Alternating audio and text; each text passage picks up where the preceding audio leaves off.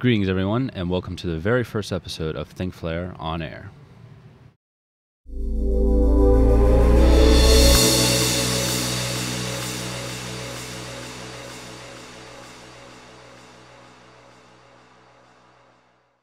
Greetings and welcome to ThinkFlare on Air, the inspirational and educational interview show for entrepreneurs. My name is Chuck Nelson, and today we have for you AJ Leon.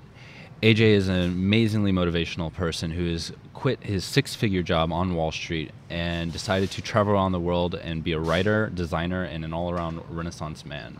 His website, pursuitofeverything.com, hosts his blog and has stories of all of his motivational pieces. If you get anything out of today's interview, it is to attack life. So what was your daily life like before you quit your job? What were your kind of, what was your life like? What were the people in it? What was your job before you said that you quit your job on December 31st, 2007? Yeah, I mean, I was involved in finance in Manhattan. My daily job, I was basically, I ran due diligences on multi-million-dollar project or multi-million-dollar project for multi-billion-dollar funds. I was a glorified accountant, and I made rich, white, fat guys more money, is effectively what I did.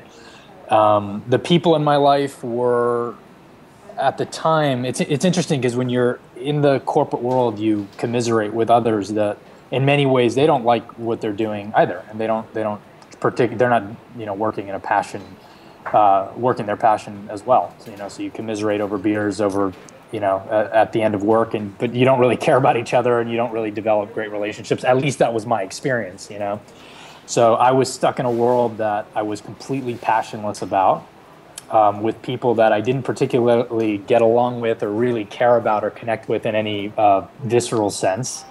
And I was incredibly depressed because of it, particularly because I was actually successful at it. I think the fact that I made more money and I was climbing the ladder made more, because you think you should feel better about yourself with traditional success, and that certainly wasn't the case for me. So why did you take the job to begin with? Like, what got you into accounting? Because that's what you do, man. Because that's what you do, Chuck. I mean, you go to school, and when I grew up I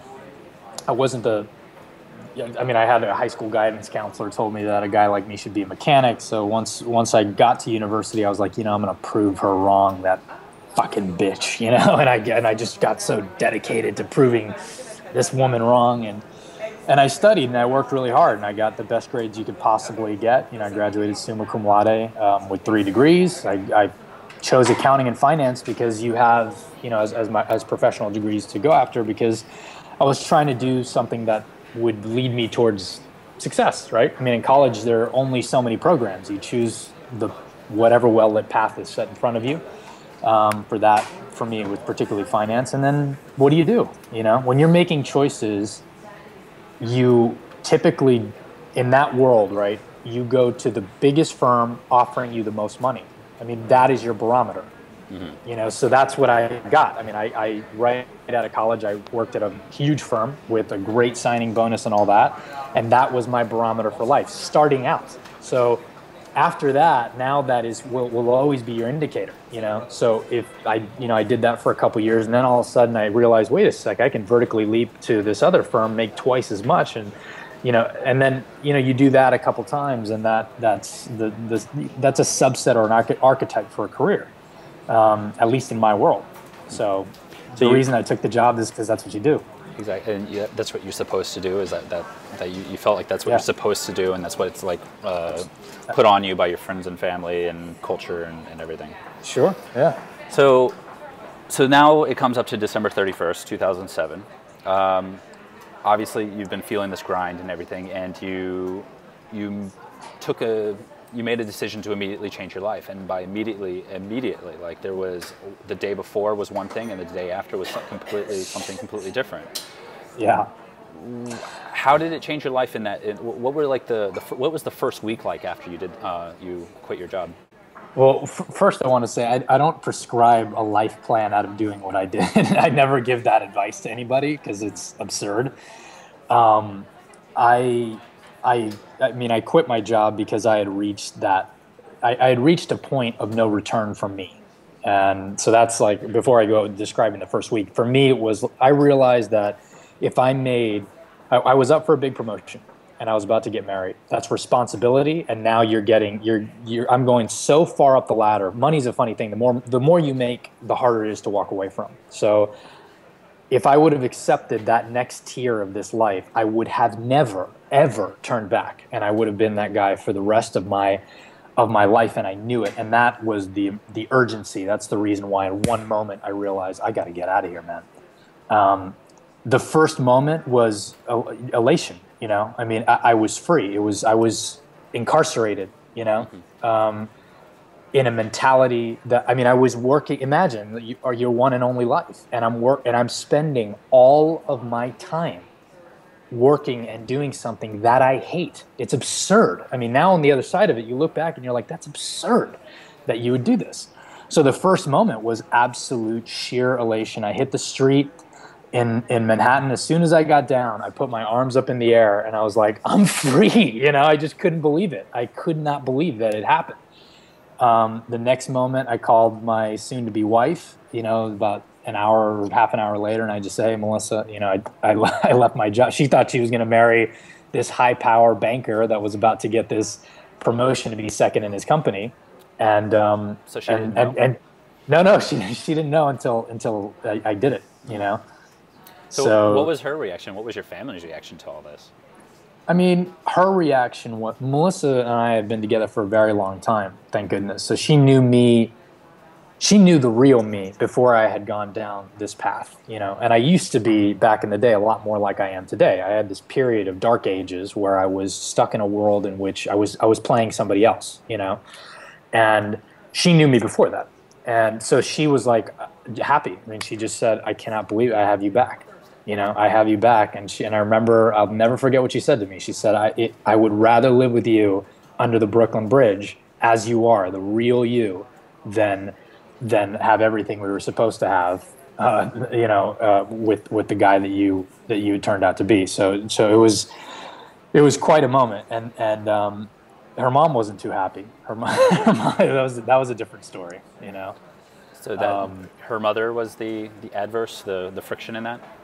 I mean, I'm joking, but yeah, the mother-in-law, of course, they're not going to understand. That's crazy. You know, my family, my mom thought I was fucking nuts. That it makes no sense. You know, it's not logical for people to say, here you are in a career, it's actually successful, you're doing well, you're offered this big promotion. Why would you throw everything away and start from nothing? You know, it's just, it doesn't make sense. So nobody understood besides Melissa. Nobody. Well, obviously, that's why you married her. Mm-hmm. One of the reasons. So absolutely. So okay, so the week after is just a weight off your shoulders. You're just completely, just the world is at your mercy essentially. You can do anything. Yeah. So what were the next steps? Now you went into a book deal. Can you tell me a little bit about that? Well, yeah. I mean, the book deal wasn't until afterwards. Directly after my job, I tried to, there was this period where I realized that, I mean, I left with very little savings, so I needed to make rent. So immediately I did what I knew how to do, which was try to get clients doing something similar to what I had done in the past. Mm-hmm. And so I started setting up a small management consulting practice. In accounting? Yeah, I mean, I was less accounting and more like finance and management consulting is basically what I did, the term for it. So I picked up some clients. I found that I couldn't believe how easy it was to do that. It was easier than I thought it was going to be. And I learned a very valuable lesson early on because what I started to do was set up a 2.0 version of my old life, you know? So I thought in my mind when I left my job, I thought that the problem was the job. I thought the problem was me going to an office every day, that I just needed to be an entrepreneur. If I was just an entrepreneur, wouldn't matter what, I would be happy. And what I learned is you can, and many entrepreneurs do this, you can end up building something that you don't want. And what I was doing was basically creating a prison, except this time it was locked from the inside and I was holding the key. And And it was a really enlightening experience for me about 3 or 4 months into this journey, because I'm like, wait a second, I hate these fucking clients. I still hate what I'm doing. Yeah, I own it, but and I don't. I'm basically going to my own. You know, I get to work from whenever I want, but I don't like this. So I pared it down. I kept one client so I could pay my rent, and one very small where we were doing some little stuff, and then I just went into a period of self-discovery for about 3 or 4 months. Almost 6 months, where for the first time in my life, I said, you know what, I need to figure out who I am, what I represent on this planet, and what I actually want to accomplish with the time that I have here. And that's when I started writing down a very specific list of what I wanted my life to look like in 2 years, and that included all sorts of things. One was I wanted to travel around the world. Melissa and I wanted to work together, which we never had. In our professional life, we wanted to have a company with no headquarters, and just everything, you know, kind of this little map of what our ideal life would look like, which led to Misfit, which is our company, which what we're doing now. So we ended up founding that about 4.5 years ago. So you had a second turning point. So you saw yourself sliding back into that life that you tried to escape from. A second turning point. Absolutely. And now you took it, you went at it in a different angle. So you said, this is what I want my life to be, and then you found a way to support that life. Absolutely. One of the questions, and this is a common thing, is what were some of your feelings about turning your marriage and turning your wife into a business partner? Some people are afraid of that notion because, you know, there's obvious frictions and things that can come out of that. What were some of the complications necessarily out of being a business partner and married? Yeah, I mean, that's a great question. For Melissa and I, the funny thing is, the first company I ever started, and this was like early on in college days, we started a professional theater company. I was really into Shakespeare, and I wanted to bring Shakespeare to the common folk, or what in 1600s would have been called the groundlings. Back to the groundlings. So Melissa and I did that together, and we based. That's an actual term. So if you go to the Globe Theater, that the group of people that stand in the Globe Theater, and you can go to the South Bank today and stand there, and it's a $5 ticket, but you're on the ground, and these were like the common people of the day. And Shakespeare was never for high art; it was for normal folks, you know, like you and I. And so we had this vision of doing this. This is back in the day. It's the first thing we ever did, but we did it together, and we basically bankrupted ourselves creating art, and it was the funnest, the most fun we'd ever had. I mean, until today. And those are the times when Melissa and I mean, we built, you know, we'd rent out empty warehouse bays and build 16-foot high castles and do all this and bring our audience inside of it. We had a blast doing it.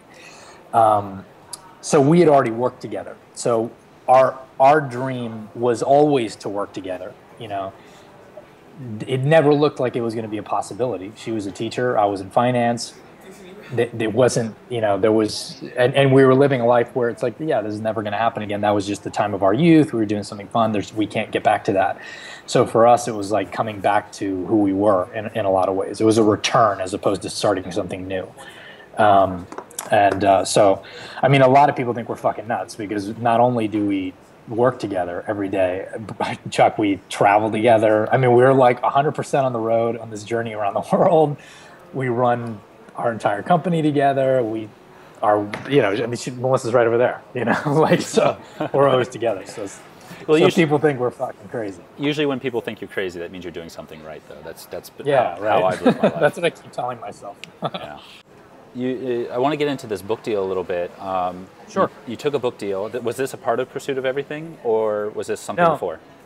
It was previous to. Basically, because when we set up our company, Misfit, we set it up with no headquarters, and we became inadvertently like the poster children, because we have about 6 employees now, and all of us are nomads. We travel all around the place and all that. So we inadvertently became the poster children for a movement called work shifting, which is basically digital nomads, like you and I, you know, people who just work outside offices, coffee shops, all over the place. Mm-hmm. And so getting a bit of notoriety in that space, like there was this opportunity to write a book. and I was approached by a major publisher to write a book. And I ended up taking this is about 18 months ago. I ended up taking the deal to write this book. I signed a contract and all this stuff. But the problem was it wasn't a book that I cared about or wanted to write. And I knew the book that I wanted to write, which is a book that I'm currently writing right now. And I knew that. It was one of these. It was again one of these circumstances where, like, why would you do that? Why would you do something you don't want to do? And the reason is, of course, who the fuck turns down a book deal? You know, I mean, that's like, who turns down a promotion? It's absurd. And so I ended up I took the deal. I was 6 months into the deal, and about a quarter into writing the book, and then I really started to feel this pressure, which I knew the moment I signed the contract that I didn't want to write. It just wasn't me. So I ended up pulling the plug on it, and I canceled the contract, realizing that I'd sold out just because of the desire to be chosen, to be part of the published club, to feel successful. And I canceled the book contract. I returned the money, and that is when I started Pursuit of Everything, which started out as a private newsletter that I wrote literally for me and my mom, and then my mom unsubscribed.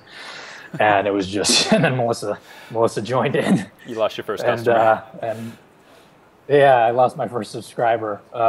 She came back. I think she reads, 1 out of every 5 articles these days. But so I started that, and which inevitably turned out to be the website pursuitofeverything.com, which now, we have tons of readers from all over, a beautiful tribe of misfits that follow the work, which is fantastic, and led me to the Kickstarter project, which was publishing my own book. What I'm finding actually in this interview is I'm actually seeing a common theme of the mistakes that you've made. It feels like you've done what you feel that people expect of you versus you pursuing your own dreams. So for an entrepreneur that's listening into this conversation, obviously having clear goals is definitely something to aspire. Like, would you have any advice for somebody who might be in that job,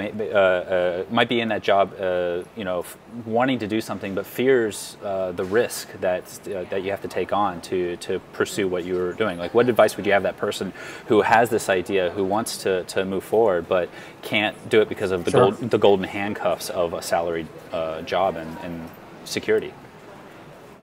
Yeah, I mean, my best advice would be twofold. I mean, first, it would be to question everything. So one of the things that I realized in my former life were a lot of the things that I considered needs, I now consider wants, right? You don't need a house in the Hamptons. You don't need to go out to dinner every single night. You don't need a new car. So when you start to question the things that you conventionally think, a house full of shit, when you question all the things that you need, you realize that maybe you need a lot less than you actually have right now in your life, which means that your overhead is less, So maybe the risk, in other words, is not as great as we consider if we pare down what our life is actually like and the amount of money that we spend.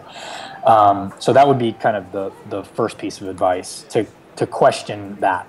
And then secondly, it would be something that my good friend Pam Slim talks about, which is create a side hustle. I mean, if you have a paying job, again, my advice isn't to do what I did, which is just go crazy and leave one day because you can't, you stay too long and you can't take it and have an emotional breakdown, because that could have gone one or two ways. I'm sitting here talking with you on an interview, but I could have literally been under the Brooklyn Bridge right now.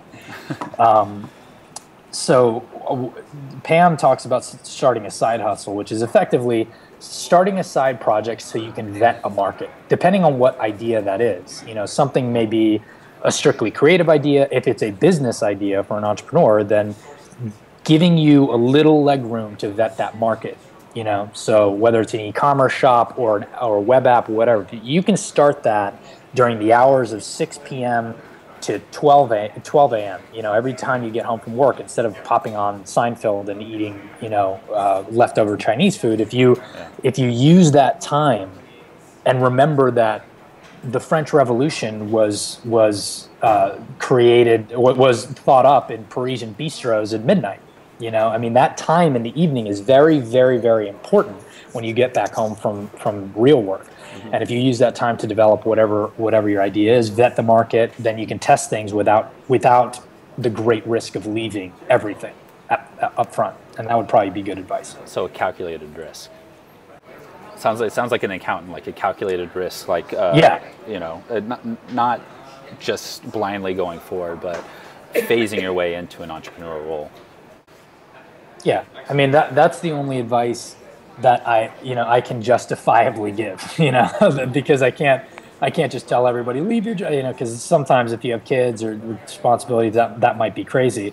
But I think at the end of the day, my advice is always this: you know, you have one life, and stop to consider that for a second, because I don't think many of us, and I certainly didn't, sit there and consider that you, in your one and only life, do you really, really want to spend your days doing something that you never really wanted to do?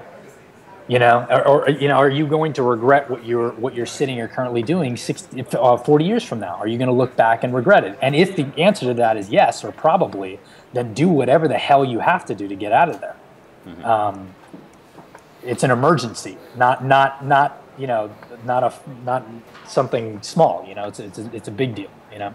So with your one life, you've decided to travel around the world. A lot of people love to travel and everything, and that's an admirable quality and everything. So you're in Texas right now, for example. Am I correct? I am. Yeah. Yes. So you're in Texas right now. You're on a 1,080-day trip around the world.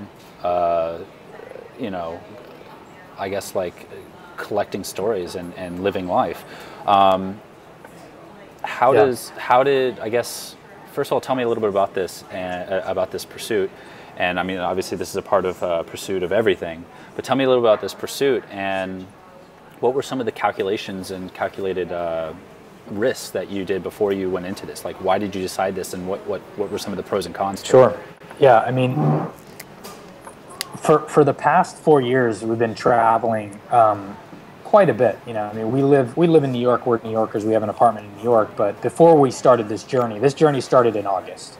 So we're very early days. We're only 200 days in, not even.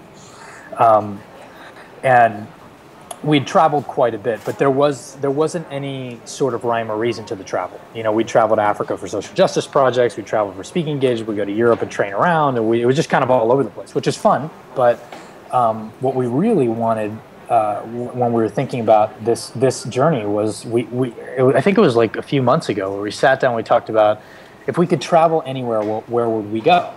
And I think I blurted out, I think it was New Year's. Yeah, it was the last New Year's. And we were drinking quite a bit. And I said, you know, I'd love to travel around the world without using a plane. And Melissa and I both looked at each other and we were like, that's crazy. Is that even possible? And we just started dialoguing about it, probably drunken slurs with too many glasses of Prosecco. And then we came to this conclusion that, like, we have to do it. You know, now that we've talked about it, we have to do it. We have to. We'll never get a chance to try anything like this again in our lives, which is how we came up with this concept, and then actually started the trip last August 16th.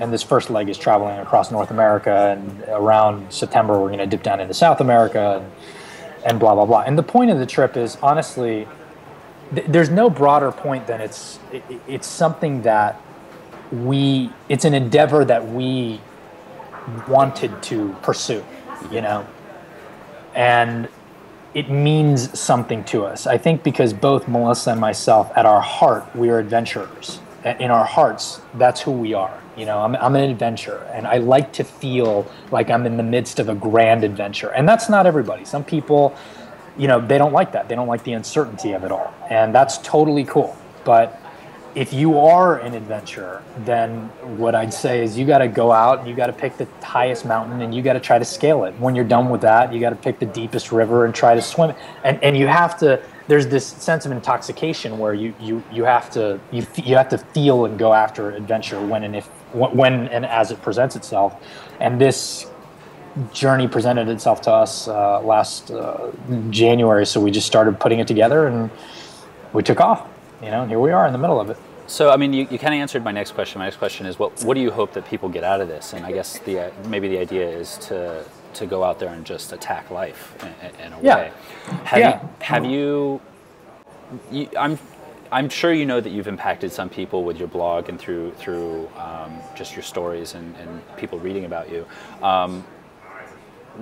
I guess, like, how does it feel that you know that you've impacted people with just that simple motivational push? And have you gotten any specific feedback from people of how you've changed their life? I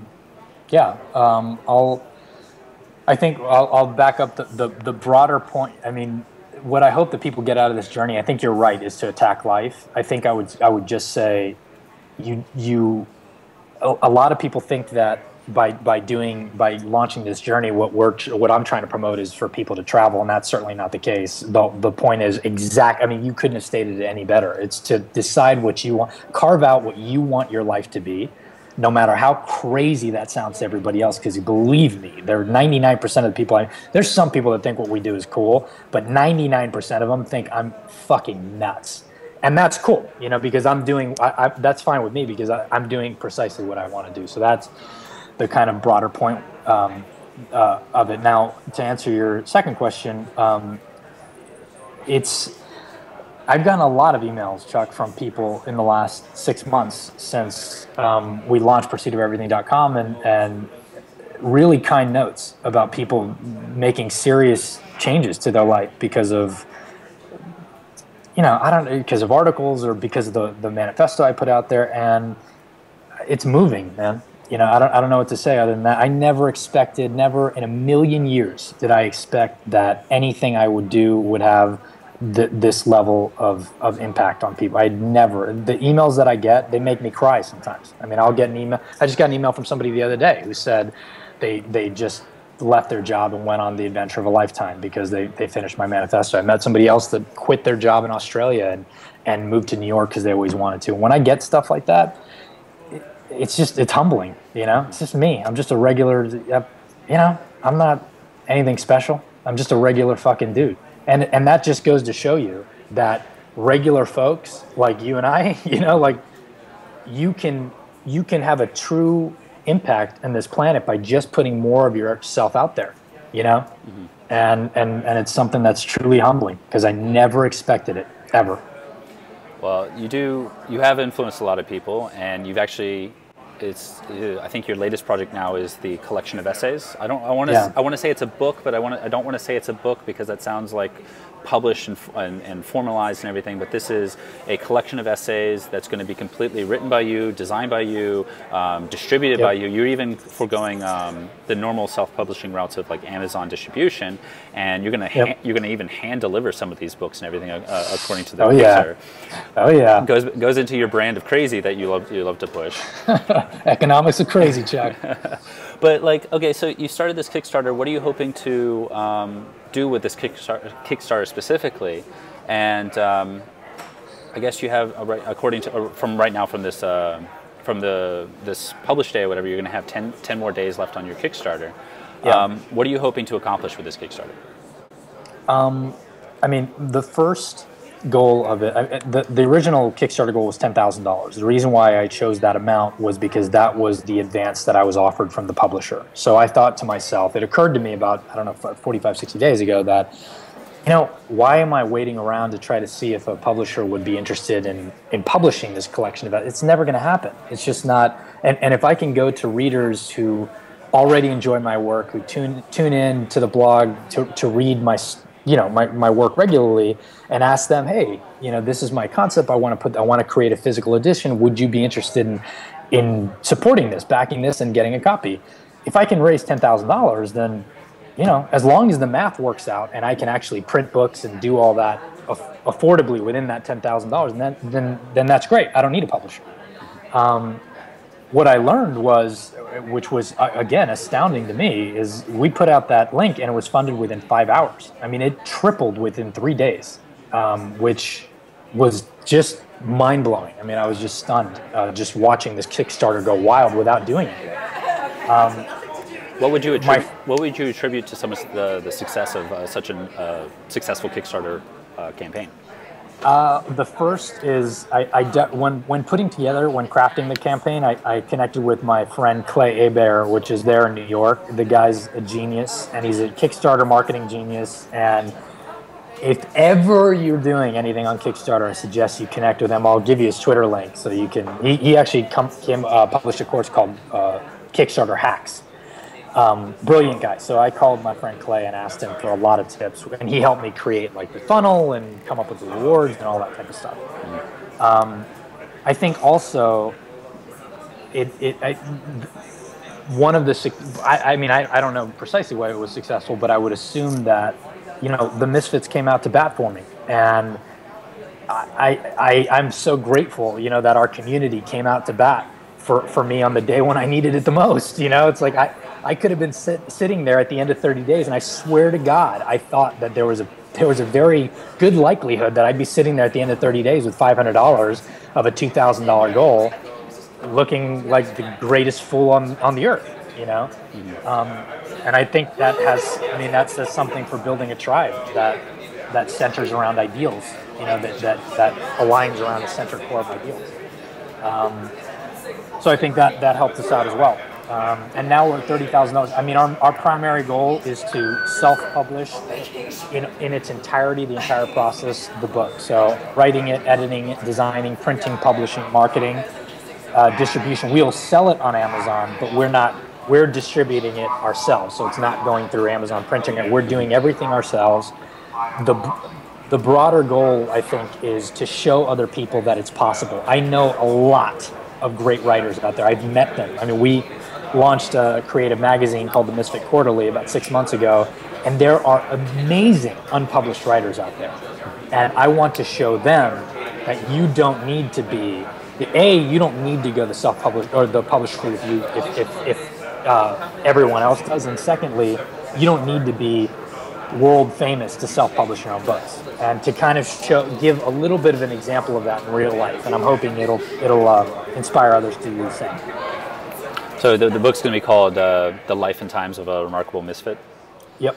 Yeah, absolutely. All right. So what do you want to say to what do you want to say to your followers, or hope that they get to get out of this Kickstarter and in its last 10 days?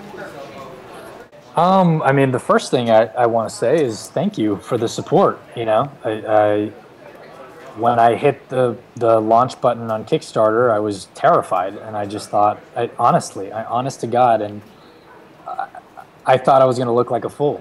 I thought I was going to launch. That's a very public failure. That's not something you can hide in. You launch a Kickstarter, it's not funded at the end of 30 days or funded 10%. You feel and look like an asshole.